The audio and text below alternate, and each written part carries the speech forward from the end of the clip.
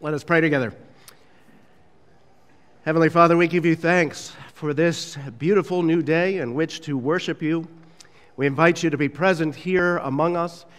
We pray that you would pour out your Holy Spirit upon this place, open our hearts and our minds to you and to your word, that we might allow you to come into our hearts, to transform us into the people that you would have us to be, that we might be your people here on the earth. For we pray it in Jesus' name. Amen. Well, here we are, second Sunday of Lent, and we are continuing our journey with Jesus as he makes his way to Jerusalem, and we are meeting some people along the way and kind of looking at their interactions with Jesus. Today, we are in Mark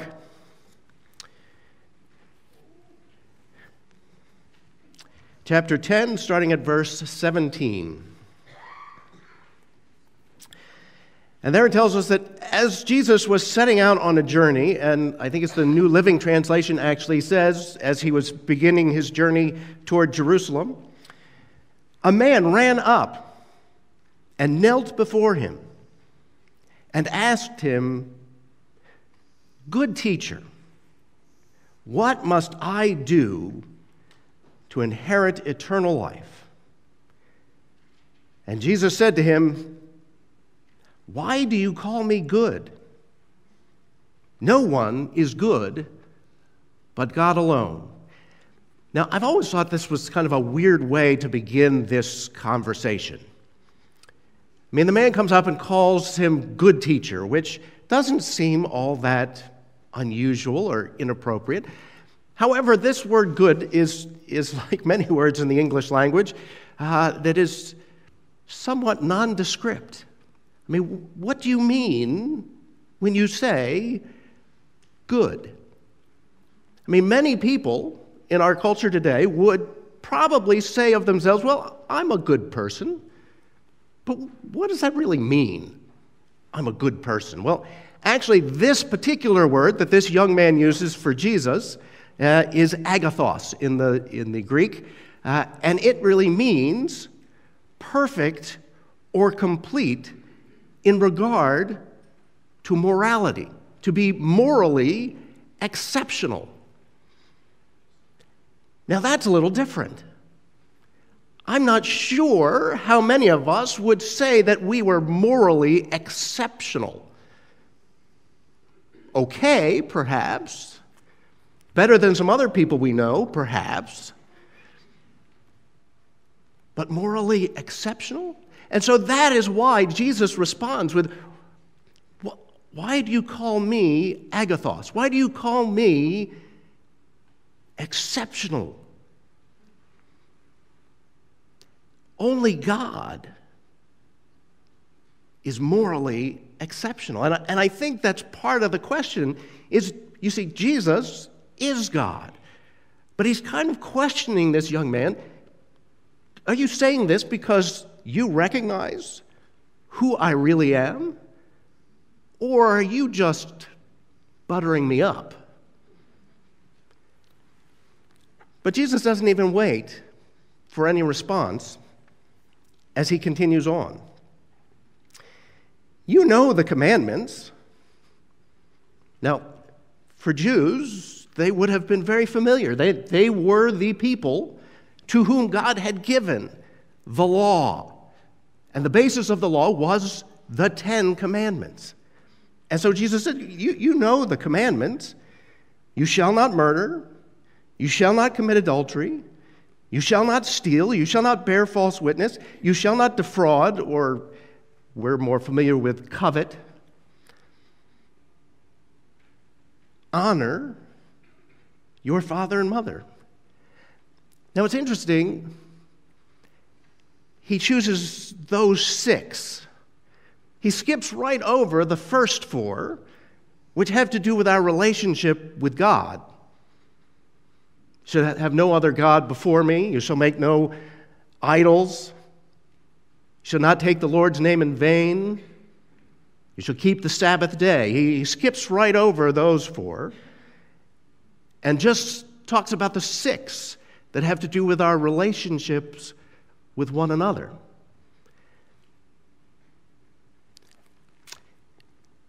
And the young man says, "Teacher, I have kept all of these since my youth." And Jesus, looking at him, loved him. I think we read right over that. Jesus is having this conversation. He looks at this young man who says, "Yeah, I've kept all of those commandments." And he looks into his eyes, and it says, "And he loved him." And it kind of reminds me of an old Southern saying, "Bless his heart," which, if you know people from the South, can mean a vast array of things, including, "You're kind of an idiot." And I kind of wonder if that isn't part of what he's thinking. If you look at those, with the exception of honor your father and mother, which actually is number 5 in the list, and for whatever reason Jesus saves it to the end of his list, but honor your father and mother, that really is the only one that requires any relational interaction. I mean, if you think about it, you cannot murder, you cannot commit adultery, you cannot steal, you cannot bear false witness, you cannot defraud, all without actually having any interaction with another human being. And so on some levels, I could become a hermit and keep the law, because I wouldn't have any opportunity to do any of those things. But what this young man, and what I think many people fail to understand, is that is the letter of the law. It isn't really the spirit of the law. Because Jesus, in another section, is asked, what is the greatest commandment? What is the most important thing for us to do?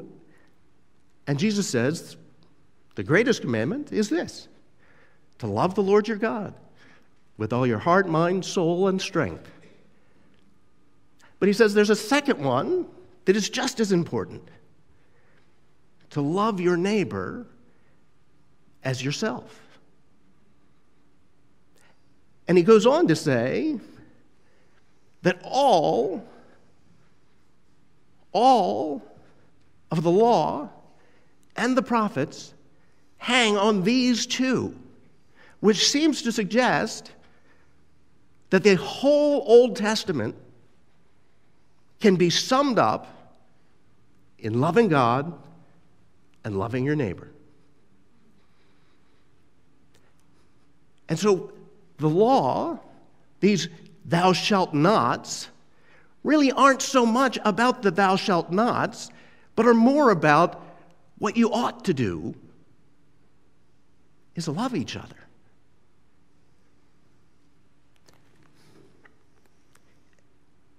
And so he looks at this young man and he loves him.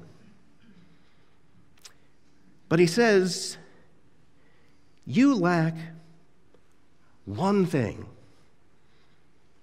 Go, sell what you own, and give the money to the poor, and you will have treasure in heaven. Then come and follow me. When the young man heard this, he was shocked and went away grieving, for he had many possessions. Now, it's interesting, we always assume, and actually I tend to think that we are right in the assumption that he goes away and doesn't do what Jesus asks him to do.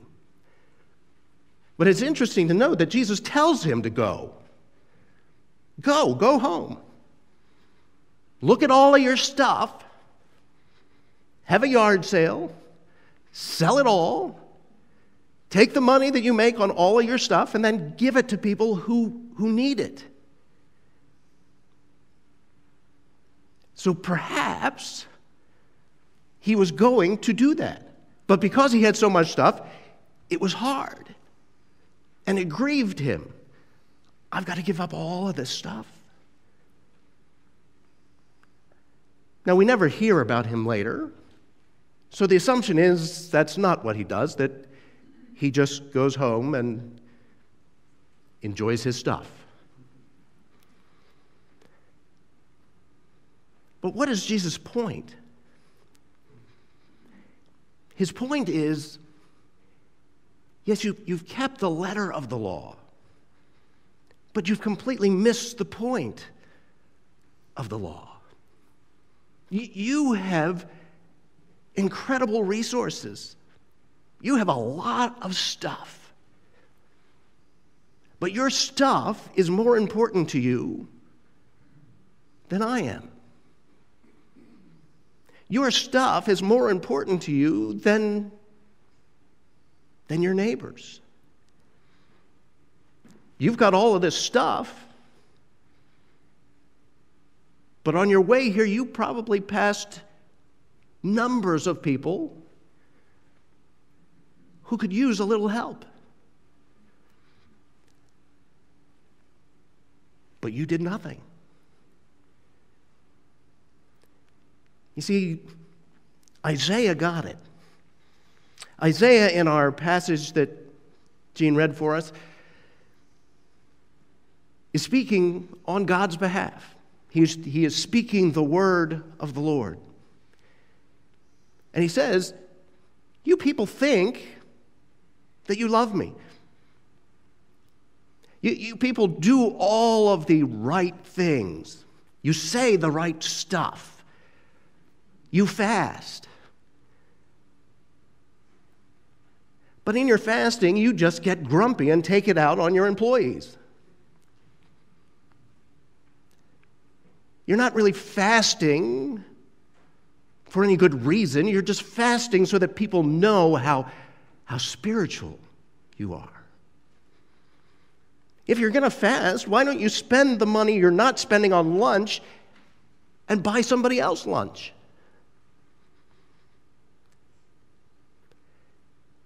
You see, you're doing the right things, but you're missing the point. The point is, I want a relationship with you. I want you to love me. And in your love for me, I want you to love each other. Care for each other. Use your resources to support and encourage and help each other.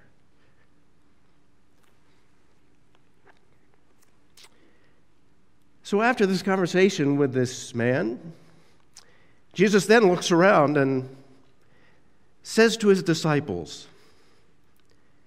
how hard it will be for those who have wealth to enter the kingdom of God.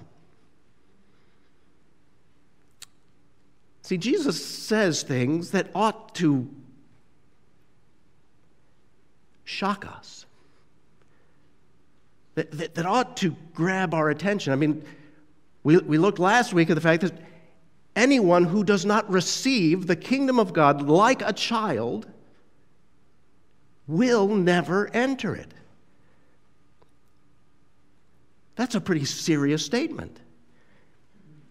And here he says, how hard it will be for those who have wealth to enter the kingdom of God.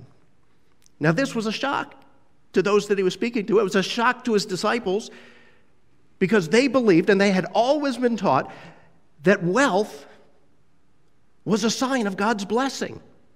That people were wealthy because God loved them and had blessed them. And so their response to this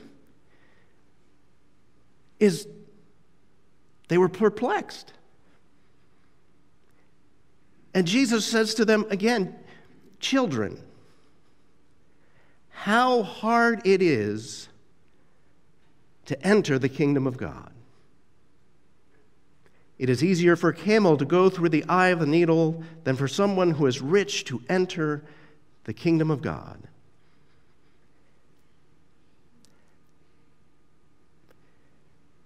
Now, I think we read over that, and I've heard people say and even preach that there was this gate in the wall of Jerusalem that was called the Eye of the Needle because it was so narrow that if you came with a camel loaded down with goods, you had to take everything off of the camel in order for the camel to fit through the eye of the needle. I have not actually seen any evidence that there ever was such a gate. I think it's really just a story that somebody came up with to make us feel better about what Jesus says here. Because I think what he's really saying is, it's easier for a camel, a large mammal, to go through the eye of a needle, and if you've ever tried to put thread through the eye of a needle, that's not even all that easy. When we were in England a few years ago, we were headed to Cornwall, and we were driving that big 3-lane highway, or motorway. And my GPS said, make a left. Now, we're on the left-hand side because it's England. But there was no exit sign. In fact, there was no exit ramp. But as I looked, there was what literally looked like a driveway on my left. There was even a tree with its branches kind of over this little driveway. And that seemed to be where my GPS was telling me to go. So I turned, and sure enough, that's where my GPS wanted me to go. This was a lane, two-way traffic. My side mirrors were scraping the hedges on both sides. And the posted speed limit was 50. But it occurs to me, in another place, Jesus says, take the narrow gate. For the way to destruction is wide and the road is easy. The interstate. But the road to life is narrow. And I was reminded of this little thing that most people would probably drive right by and never even notice that it was there.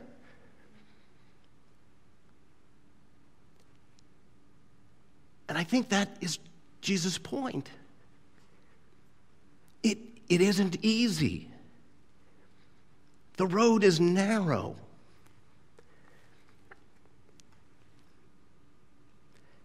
So he tells them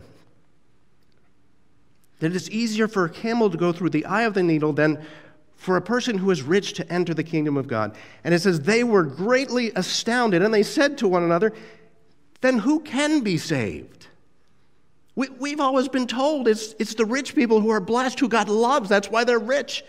And if they can't get into heaven, who has a chance?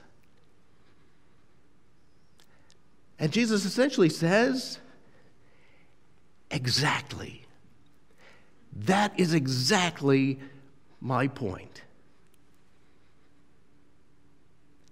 Jesus looked at them and said, for mortals, that would be you guys, me, everybody you have ever known? For mortals, it is impossible.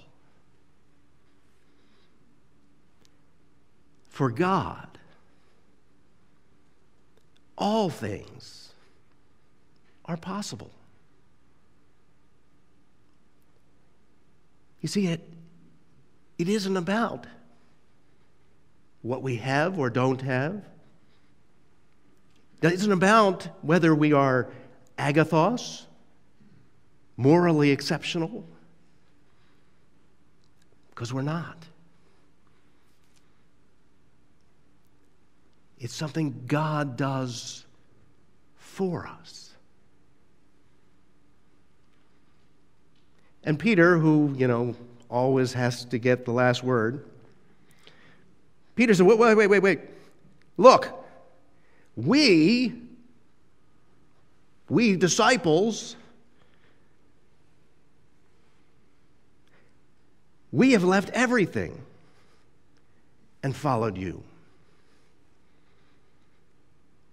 Jesus said, truly I tell you, there is no one who has left house or brothers or sisters or mother or father or children or fields for my sake and for the sake of the gospel or the good news, who will not receive 100-fold now in this age. You'll be taken care of. Houses, brothers, sisters, relationships.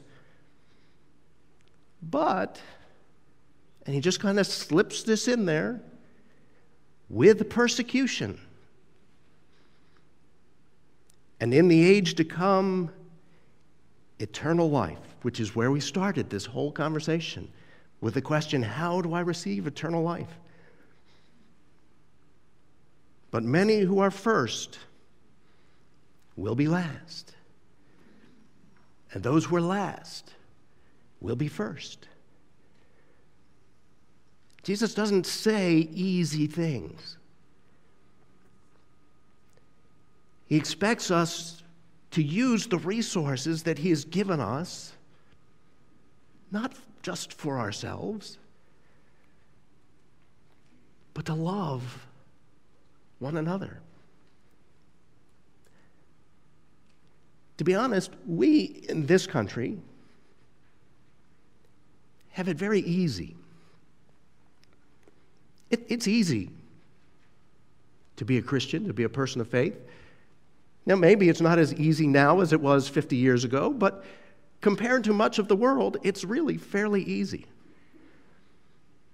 I mean, we have baptisms, usually in the Presbyterian church. We bring our babies in, and we sprinkle a little water on their heads, and we have a little party afterwards. But there are places in the world today, and this was true of the early church.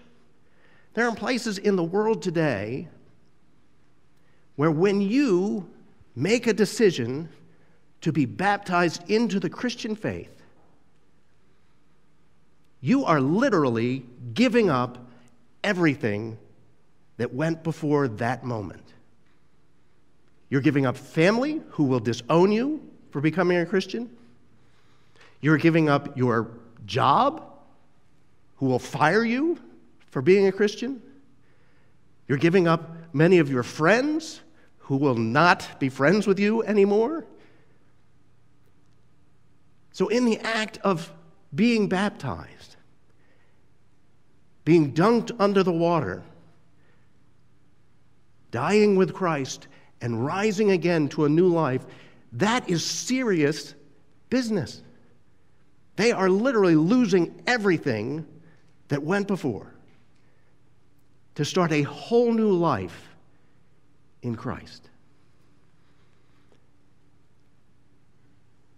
So for us, baptism is just a nice religious symbolic ceremony with cake after. It's easy.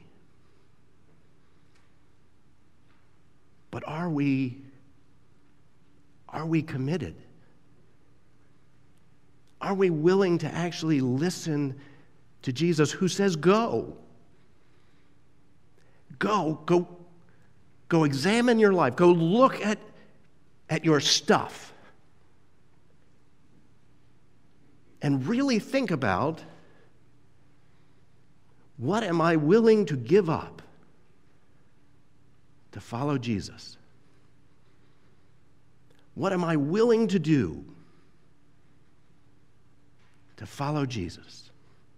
And then, having counted the cost, then come and follow me. Let us pray.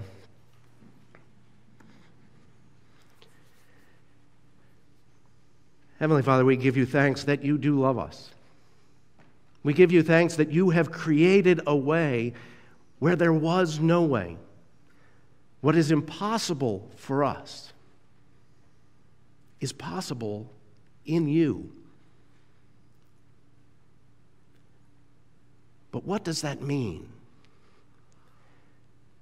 Help us, Lord, to understand what it means to follow you. What it means to commit our lives. What it means to love you with all of our soul, of our mind, of our body, of our strength.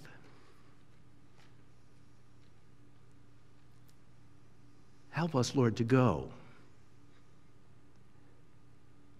to listen for your voice, to truly consider what we are willing to give and what is more important to us than you. And then help us to give that to you as well. And come and follow. For Jesus' sake.